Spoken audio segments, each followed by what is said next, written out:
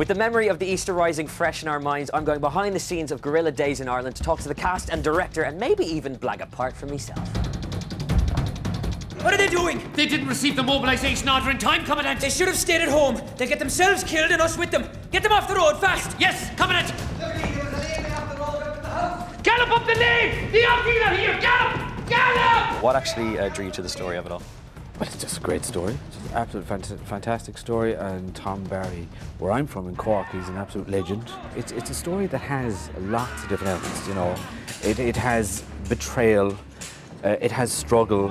And how do you bring that, I guess, warfare to stage? We've got guns, we have explosions, you know, and it's the action itself is quite so exciting. Yeah. You know, that you will run with it, you will go with it, you will believe it. And you've only got 4 actors, but yet they play so many different characters. How Cast do you... of thousands. Yes, a cast of thousands. How do you, I guess, make it convincing? They're so good. They are genuinely so good, you know, very, very experienced actors.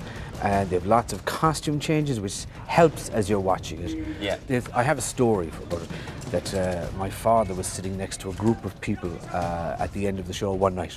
But one man turned to the other, right? The 4 actors came out and he said, "Where are the other 10? Yes, Commandant.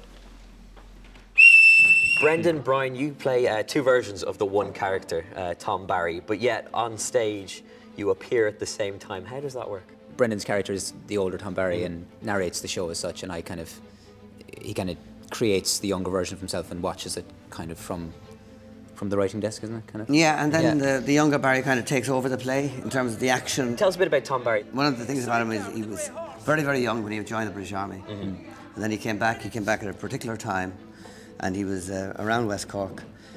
And he was either, some people considered him a spy, some people considered him an Irishman, and he decided, or he was brought into training. And he took on ambushing the auxiliaries and all that.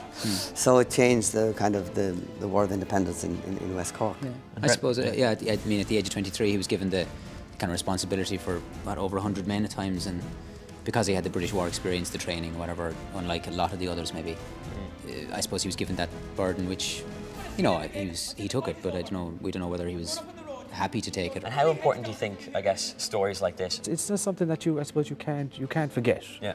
You know, and you shouldn't forget. A country is its stories, you know, and it is its heritage, and that's how we Irish people, when they meet, they tell each other stories. That's what we do all the time, you know. So it's very, very important to keep a story alive, because it's the story of our country. I mean, I find it very interesting, you know, looking back and saying, you know, where was the country 90 years ago, and what things happened, you know, where are we now? Well, personally, I think the best way to actually learn about a play is to get right bang in the centre of it. So, are you okay if I join in one of your rehearsals, you give me a line or something like that, and I get involved? No, that's okay. Will you be good? Well, we'll see.